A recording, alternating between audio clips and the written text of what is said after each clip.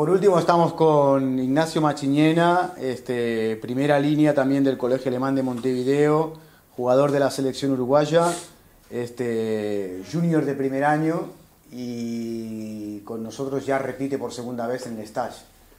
Ignacio, ¿qué te ha parecido el stage? ¿Qué impresiones tienes? No, nada, me pareció muy bueno.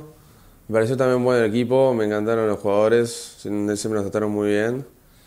Y nada, la verdad que la comida todo muy bien, el apartamento bien también, el cata, nada, todo bien. Perfecto, técnicamente y deportivamente, tácticamente también, ¿qué impresiones te podés llevar? ¿Qué nos podrías explicar? Y nada, yo más que nada me llevo conceptos que la mayoría me los dieron algunos de los compañeros con los que compartí la cancha y también algunas correcciones de los entrenadores, pero nada, más que nada me llevo esos conceptos y como la fluidez con la que juegan, la rapidez. Aparte de la rapidez, algunas cosas más, algún concepto más, como primera línea, ¿no? Nada, capaz que más específico cómo hacen los cruces, llevándose el defensa de ellos para que como que para que no estorbe la jugada del que viene siguiendo o sea, al que se la pasan. Nada, como que lo hacen bastante bien y también consciente. Y capaz que como utilizan a los extremos mucho más que en Uruguay, ¿no? Que les dan como bastante más importancia. Puede llegar a ser el que da más goles en todo el partido. Que allá en Uruguay es más como son los primera línea. Y acá como que usan mucho más a los punteros.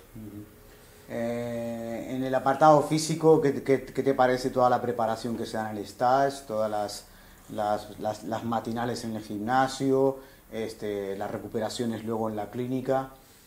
Bien, bien, la verdad que el gimnasio bastante bien, me gustaron bastante los ejercicios que nos puso el profesor, que es bastante bueno también. Y nada, también la clínica como para relajar está bueno. ¿Qué recomendaciones podrías dar al stage para jugadores de primera línea uruguayos que estuvieran interesados, ¿no? Si se lo No, recomendarías. sí, sí, yo creo que sí, que lo recomendaría, se puede mejorar bastante. Obviamente si venís a eso, ¿no? Si venís acá como a pasear o a tomártelo medio como a la ligera, como está, no vas a mejorar tanto que si te lo tomas obviamente en serio, ¿no? Y si te pones las pilas. Yo creo que se Y, puede mejorar, sí.